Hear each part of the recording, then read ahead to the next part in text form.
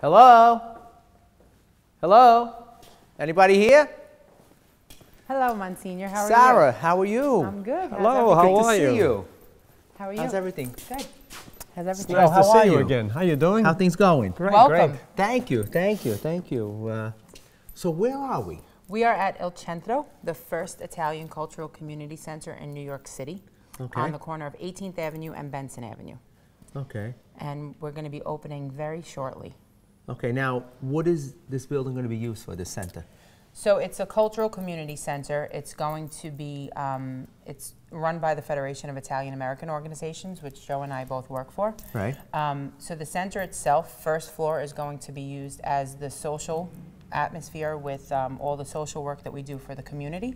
Okay. And then from the second floor up, it's a community center. So it's membership based. There'll be a fitness center, gymnasium, pool, bocce ball courts, event space, and it's going to be used for the entire community to become members and utilize the space. So not just for Italians? Not it's just for open to the Italians whole at all. community? It's open to the entire community. But it's run by the Italian Federation? Yes. Okay. Yes. Now who funded this, building? So Joe could speak to that a little bit. Well, originally this was a dream of many community leaders here, starting with Jack Spatolo, of course, Right. our chairman of the board, Dr. Parisi, and many other people. Then Senator Golden actually was the one that spearheaded the whole thing. It Right. put in the first $2 million, Right. which was used to purchase the land. Then we had several other elected officials that came in with their nice contributions until we were able to put together something like $15 million to start the project. And we started actually construction around the spring, to be exact, April of 2012. Finally, we're at the point where within weeks or months, it's going to be done. It's great to see that it's finally becoming a reality. Absolutely. So now once it is opened and once the doors open, what are some of the activities that will be taking place here? So our soccer program that runs for kids, the soccer program will be fully run out of here, which takes place in our gymnasium upstairs.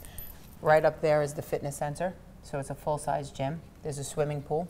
So we'll have all different activities from Italian cooking classes to Italian language classes. The space you're standing in right now will be the space of a senior center for the community. So there'll be senior activities going on in here where they can use different areas. Behind us, behind these walls are our office space, and behind that are 3 classrooms. So there's going to be all different types of classes, from tutoring classes to cooking classes to language classes. Basically, whatever the community and membership here needs, we will create for them. Well, I know you did a lot of work, and I would like to take maybe a little tour. Absolutely. Please. So Join I'm us. here Welcome. with Sarah Steinweiss and Joseph Rizzi, and they're going to take us on a little tour of this Italian Cultural Center right here in Bensonhurst.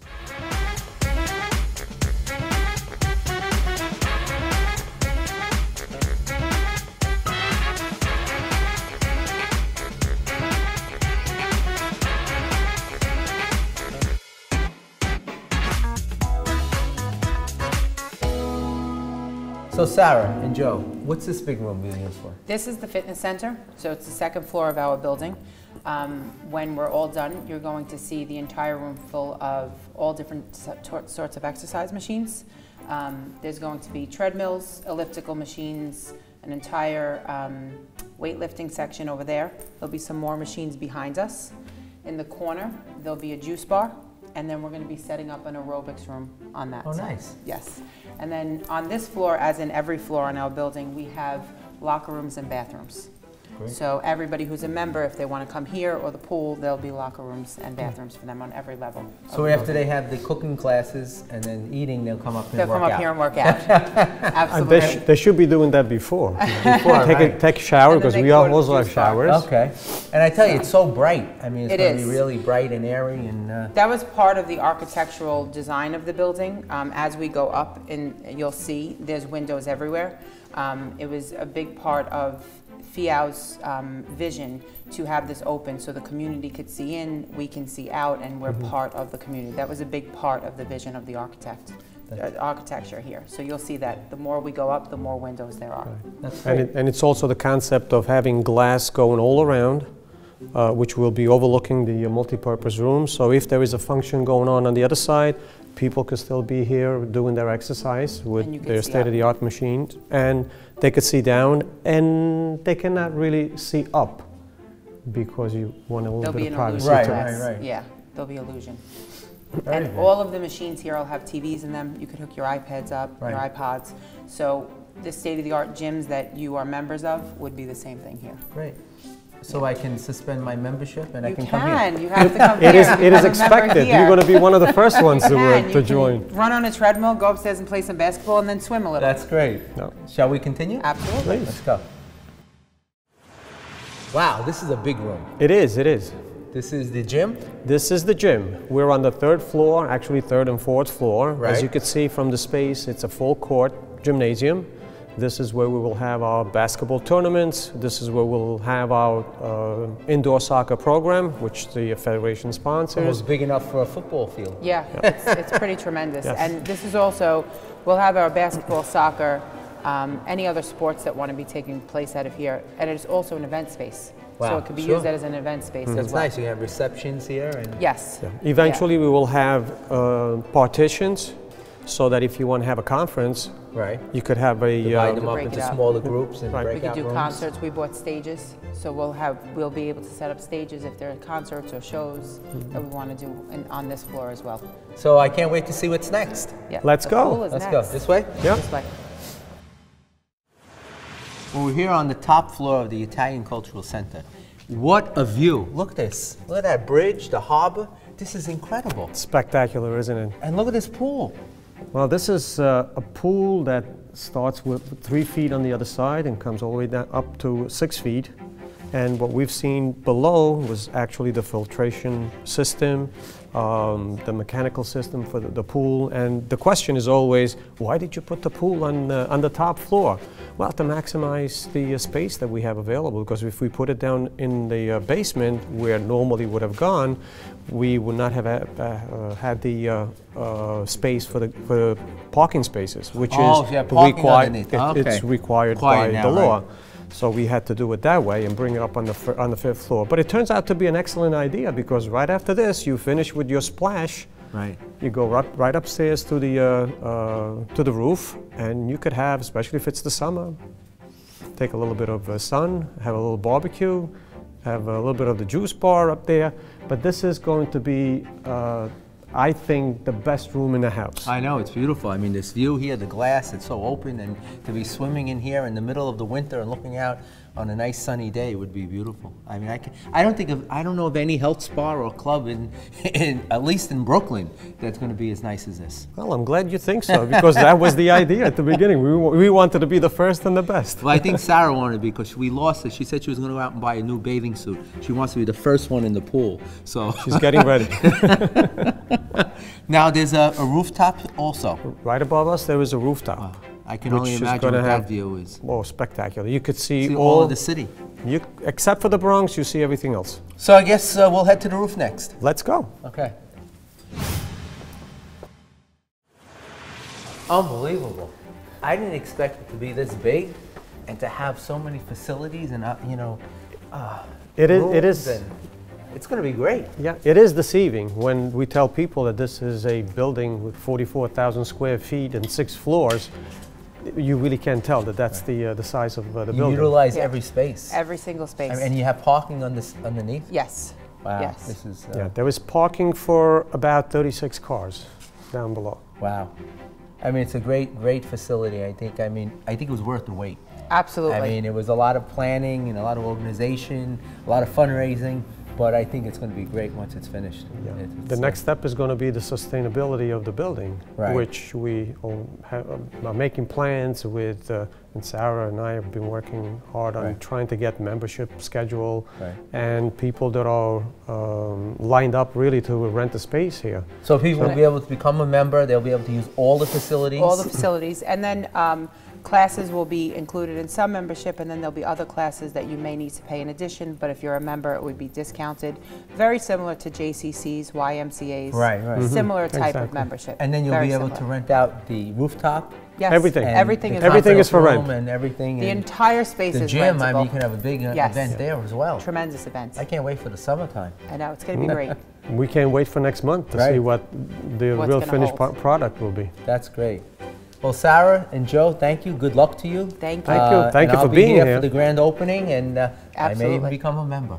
Thank you Better so become much. a member. Thank God you. Thank you bless. for coming. Thank Okay, you. Thank you very much. Thank you. Thank you. Stay tuned. In a few minutes, we'll be going to my kitchen. I'll be preparing another great meal. We'll have a special guest, Carlo Scissura. He's the president of the Federation of the Italian American Organization.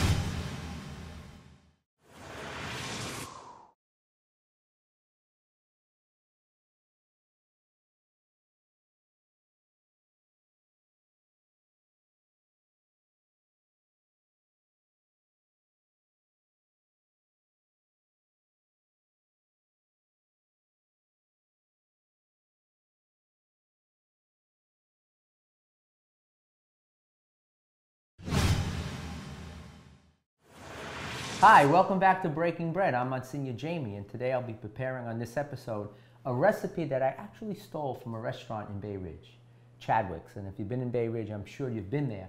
But this recipe I had when I got there, and it was out of this world. So I took it home, I adapted it a little bit, and I have my sweet potato hash with lobster meat, and it is out of this world. But today, before we go into cooking, I'd like to introduce to you Carlo Scissura.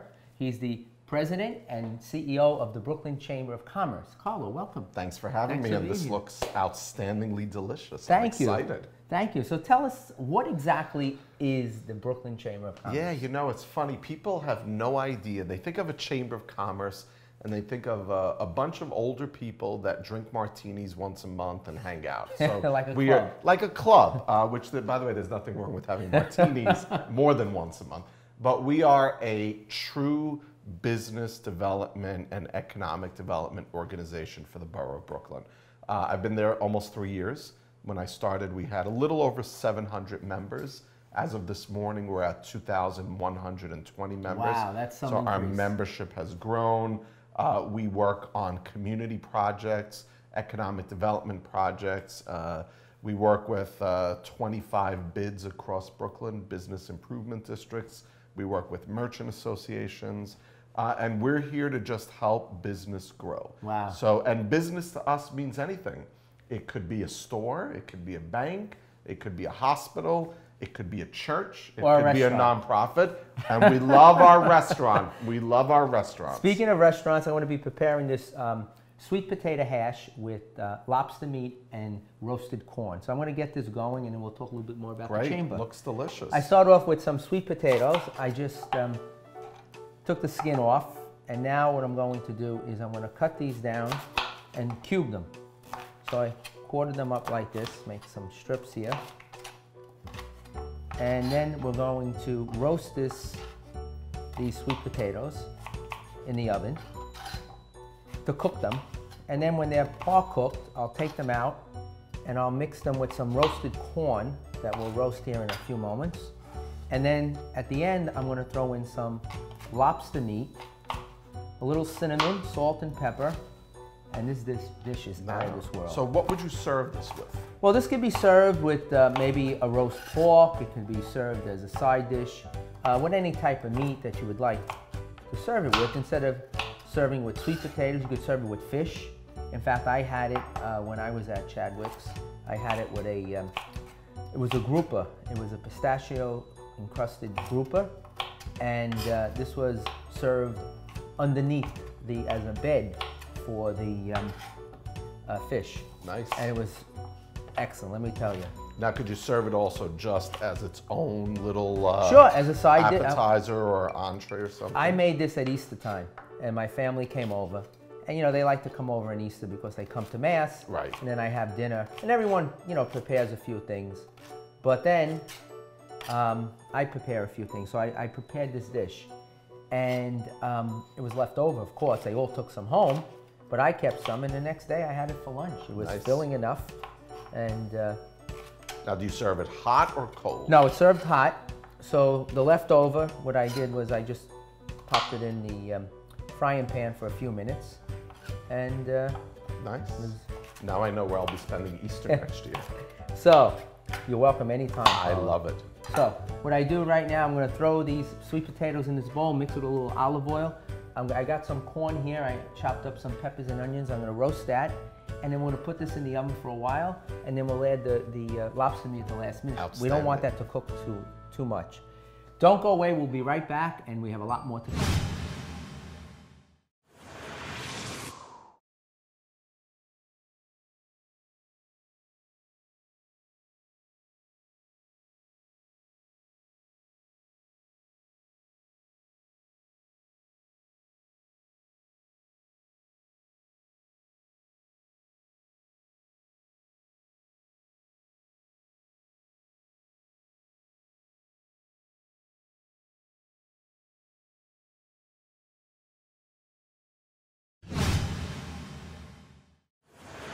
Hi, welcome back to Breaking Bread, and on this episode I'm preparing a sweet potato hash, and I have with us the CEO and the president of the Brooklyn Chamber of Commerce. Before we get back to Carlo, I'm going to put this dish together, and right now I have our sweet potatoes that I just cubed it up, skinned it, put some olive oil in here to coat it. I'm going to mix it a little with a little cinnamon. Now that must give it a nice taste. Yes, give it a little salt and pepper. I like to put a little extra pepper, make it a little spicy. Mix that salt and pepper in there. And then what I do is I have a pan. Put this right on the pan. We don't have to coat the pan because we have all that olive oil coating the potatoes. Put this here. I'm going to roast this because before I put in the corn, which is already cooked, as well as the lobster meat, that only takes a few minutes to get to, hot. Let me put this in. Outstanding. You like that smell? Oh boy.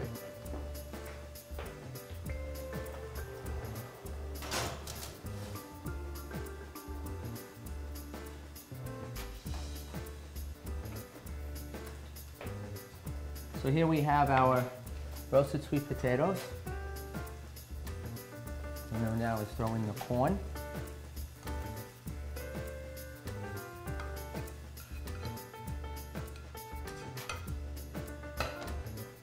Our fresh lobster meat.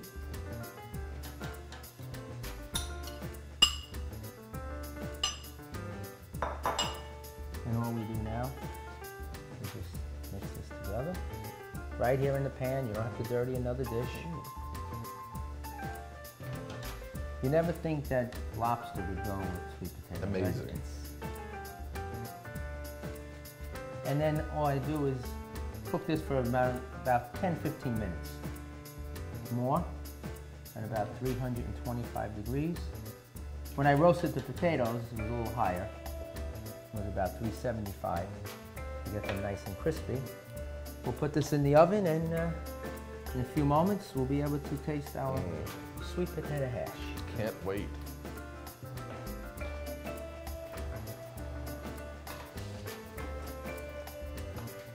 So that's cooking. Carlo, tell me, what's any major projects going on at the Brooklyn Chamber? So, this is a busy time of year. We have a couple of big industry-specific trade shows. We just did Brooklyn Designs, which showcased about 50 of Brooklyn's hottest furniture, lighting, pillows, anything designers. We held it in Brooklyn, in Greenpoint, at the new Expo Center. We had thousands of people come by. It was really amazing to see the homegrown talent. And then the end of June, we have Brooklyn Eats. Right, I've been to that. And you've been to that, and we want to get you to cook there. Yes, that's a great event. Brooklyn Eats showcases the best of what is made in Brooklyn. We hear a lot about made in the U.S., made here, but made in Brooklyn is amazing. So you have wines being showcased. You have all different types of foods, pastries, cured everything. I couldn't believe that all that was made and manufactured here. Manufactured in Brooklyn, grown in Brooklyn, jobs in Brooklyn, economic development in Brooklyn, everything happening in Brooklyn. You know, Brooklyn was always a manufacturing, borough, and during the war and everything, and a lot of people think a lot of them have moved out, and they have. Maybe a lot have. Productivity and production has changed and all, but there's still a lot that goes on in Brooklyn. There are thousands of small manufacturers that we predict will become the next big companies of tomorrow. That's amazing. Somebody like Brooklyn Winery or Red Hook Winery started small, is growing. Obviously, we know our friends at Villabati who are making their pastries in Brooklyn. And who's the chocolate? So we have Jock Torres chocolate, but right. did you know Brooklyn is now the chocolate capital of America? I've heard that. We have about a dozen chocolatiers in Sunset Park, in Marine Park, at the Navy Yard, making incredible chocolates. It's amazing. You could do a chocolate tour of Brooklyn and figure it out. All made in Brooklyn, local ingredients, jobs being created in the So Brooklyn is truly a sweet place to live. It's the sweetest place on earth. How sweet it is. The sweetest place on earth. And then, of course, one of the things we do is we partner with groups across the borough to help them grow.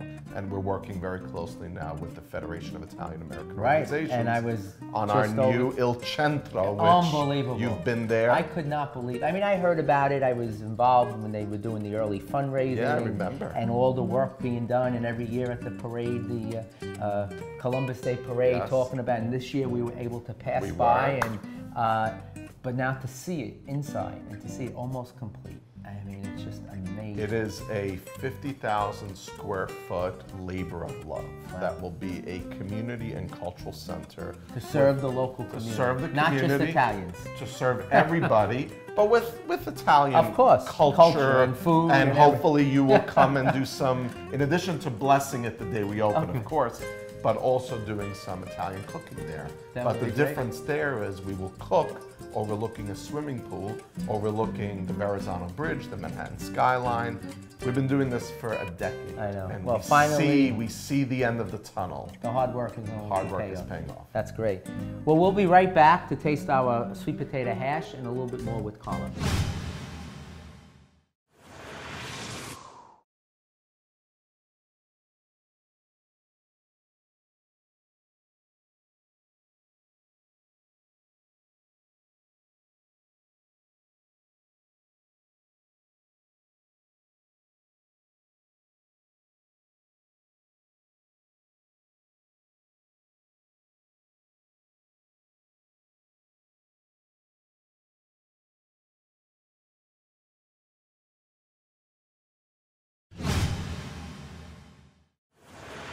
Welcome back to Breaking Bread. I'm going to go right to the oven and take out the sweet potato hash. Can't wait to try some.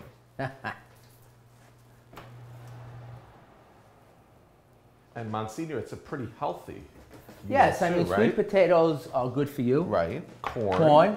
And lobster meat, a little high in cholesterol, but okay. I mean, it's fish. So here we go.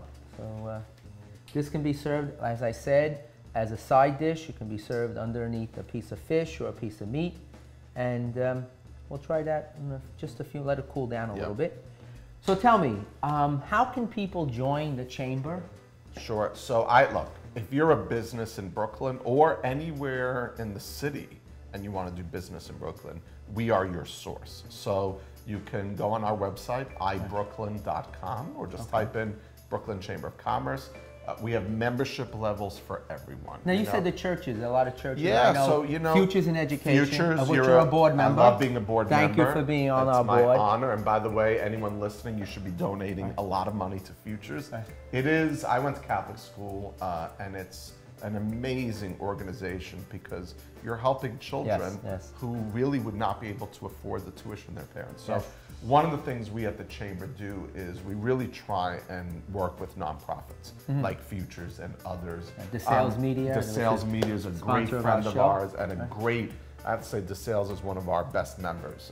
Very active, and we do a lot together. And we help them meet people and they help us, and it's a wonderful partnership. One of the things I think we've done really effectively with the churches and the synagogues and some of the mosques out there is we've, particularly with our health insurance, because we run the Affordable Care Act Navigator program for Brooklyn, is we've been able to work with churches and say, hey, if your congregation, your parishioners don't know how to get health insurance, let us come in and help you. And we can send staff to the churches after church, and we could help them sign up and whatever. So it's a great opportunity. If you or any of your colleagues would like us to do that, we're always available. That's great. Thank you. Thank you for But that. yeah, just ibrooklyn.com.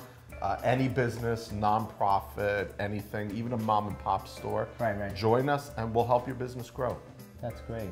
I want to thank you for being here, but before you go, I'm going to let you taste this All right. sweet potato hash. I love it. We'll get a little dish here. I've been thinking about this all morning. Here we go. It's a big dish, but Okay, we'll make use of it. I know you like to eat. I love to eat. I always see you in restaurants. I know love- you're working. I know it's I in the am. chamber. When I go to restaurants, it's always to promote the restaurant industry in Brooklyn. I learned that from Marty Markowitz when I worked for him. You got to try that. Marty, he's the best. Bon Yeah. appetito. Thank you.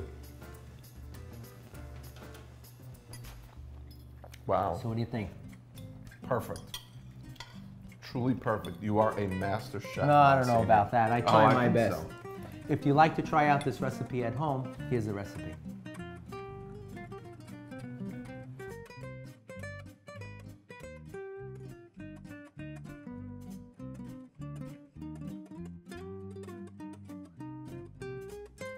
Thank you for joining us here on another episode of Breaking Bread. Carlo, thank you for being with us. Thanks for having me. Outstanding. Thank you. See you next time on Breaking Bread. Thank you once again for joining us as we go into our neighborhoods to meet the members of our church family in Brooklyn and Queens, where they are, in their kitchens and around their tables. We hope we have taught you something today, not only about the dishes we have prepared, but also about the great people who make up our family of faith in our ethnically diverse city. The 3 F's of life are faith, family, and food. And there is no better way to experience them all than in our kitchens and around our dinner table at the end of each day. You just have to make the time to make it happen. This is Monsignor Jamie Gigantiello, reminding you that together we can continue to build the church by devoting ourselves to community, prayer, the teaching of the apostles, and the breaking of the bread. May God bless you always.